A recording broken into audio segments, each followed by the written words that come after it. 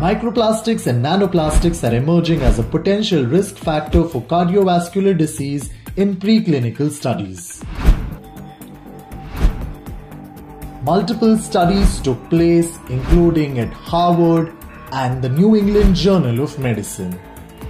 The rate of cardiovascular diseases is 4.5 times higher in people with microplastics. Blood vessel damage, inflammation and oxidative stress, endocrine disruption, and many such problems have been identified.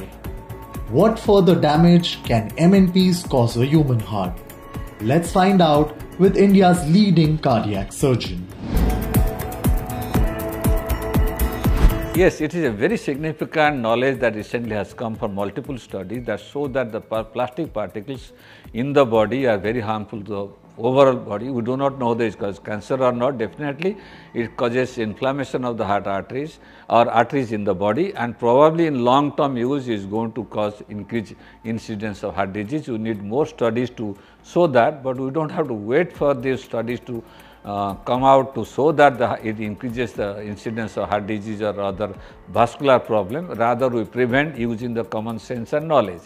Nanoparticles have shown to do is increase the inflammation of the arteries in the body. Arteries in the body they supply blood to the whole body, not only heart, brain, kidney, liver, your hand and leg, every function in the body, because it needs nutrients, it needs oxygen. So, artery is the one through which the blood supplies. And all the arteries are lined by a lubricating mechanism. That layer is called endothelium. The health of endothelium is very, very important.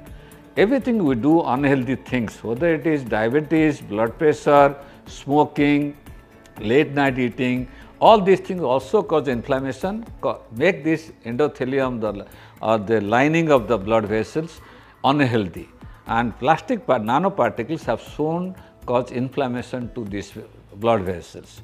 At this stage, we do not know what is the long term, but we know that corollary from other instances which causes inflammation of the heart, the arteries in the body, especially damages the endothelium, is going to cause heart disease and other diseases in the body long term.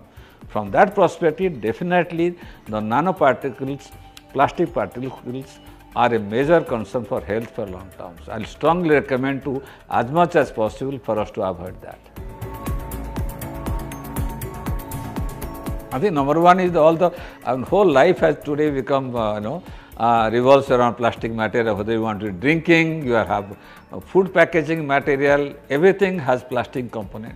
Recently there is a major study came out to shows that how your water bottles contains so much nanoparticle that goes to the body. So as much as possible we need to avoid that. Second thing also, I will suggest that anything that we eat, especially vegetables, fruits, etc., we need to thoroughly clean it. At least we will get a large part of the harmful toxins as well as nanoparticles that are attached to that. These are some of the things I will strongly recommend people to do that. Avoid any plastic material that comes in touch with the food source.